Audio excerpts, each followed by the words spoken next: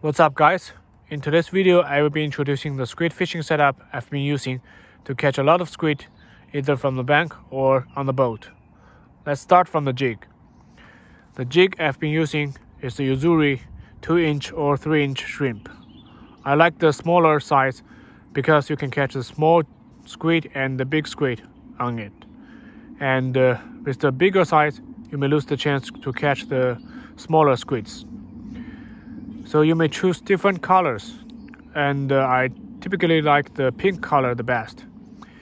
It is glowing, and you may choose the color you want and you like based on the time of day you are fishing and the water clarity. With the correct jig, the next important thing is how you rig it. The way you rig it is very important to make your squid fishing trip successful. Here's the squid jig, and I like to tie a dropper loop here.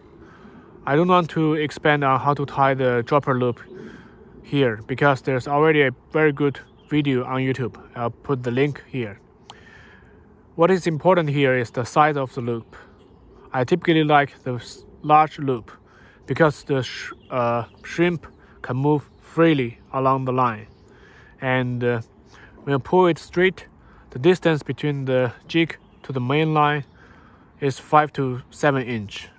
You don't want to have a very short or small loop because in that way you have the jig too close to the main line. As you know, the main line is connected with the sinker and it's always straight. So you don't want to have the squid feel the line. The line I'm using is a 14 to 15 pound mono. I choose this line size because I don't want to go too high so the squid can feel it. And I want to be not too thin in case the line got tangled.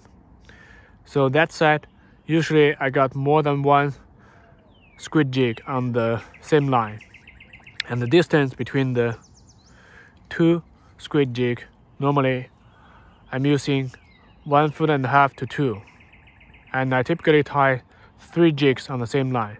The first one, second one, and the third one. You may notice here, so the third one is very close to the sinker, like a half foot. The way I do it in this manner is I don't want to have the squid jig too far away from the bottom because sometimes the squid is really close to the bottom.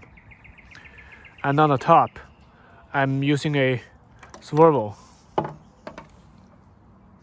here.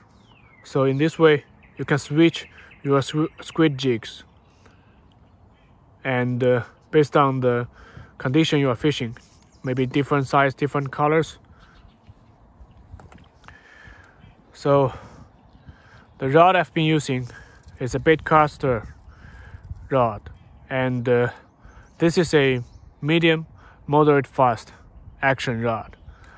This is not a dedicated squid rod. You may find a dedicated squid fishing rod if you are fishing for squid a lot. And I typically find the best fishing rod for crankbait very helpful because the way it is designed is very suitable for squid, the way of squid fighting. And the good part of the action moderate fast is it can absorb the energy from the squid fighting. So you lose less squid. And I'm setting the drag pretty loose, like several pounds. That way it's also very helpful to catch more squid. That means the less squid escape. And this one is from, if you can see it, Fenwick Atos. This is light rod. You can put it in your hand for several hours without fatigue. And you can also use the spinning reel and the spinning rod combo, as long as it's a medium action, medium power, and not fast action. So you don't want to rip the jig out of the mouth or the body of the squid.